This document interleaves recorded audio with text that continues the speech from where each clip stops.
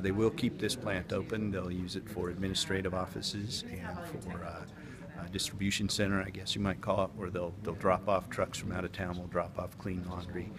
Local distribution trucks will pick that laundry up and distribute it throughout the area, and then return with dirty laundry, which will then be hauled down to the Stockton facility. Well, certainly it's devastating for the employees that are affected and for their families. It's we're all sad to hear this.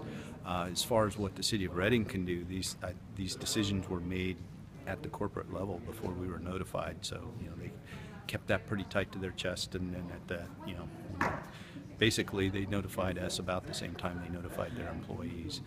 And so as we spoke about earlier, I did talk with their outside counsel and talk to her about what, if anything, is there the city can do to work with them to keep those jobs here. And pretty much the answer was, well, at this point that decision has been made. That's the direction they're going to go.